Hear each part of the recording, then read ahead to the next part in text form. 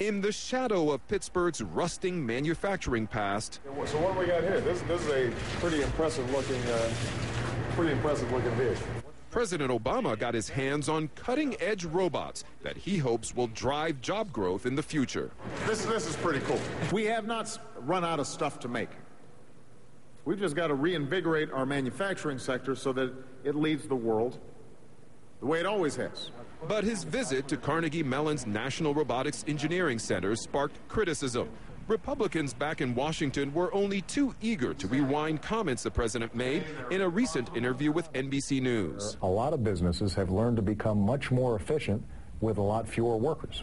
You see it when you go to a bank and you use an ATM. You don't go to a bank teller. He recently blamed inventions like the ATM for unemployment.